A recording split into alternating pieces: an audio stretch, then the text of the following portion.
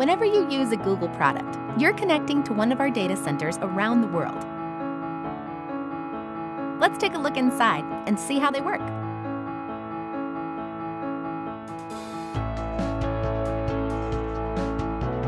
Google employees work here, keeping the data center up and running 24 hours a day.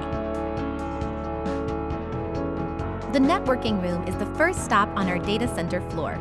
The equipment here routes requests to the right servers in the next room.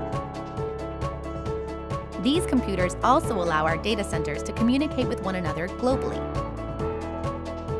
On the server floor, powerful computers handle everything from billions of searches to hosting YouTube videos and protecting your email against viruses. We've custom designed these servers to be compact and energy efficient.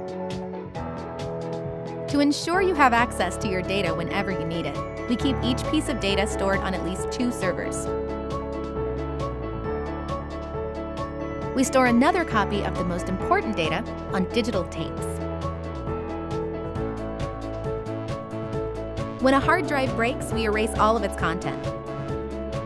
Then, for extra security, we destroy it with our disk crusher.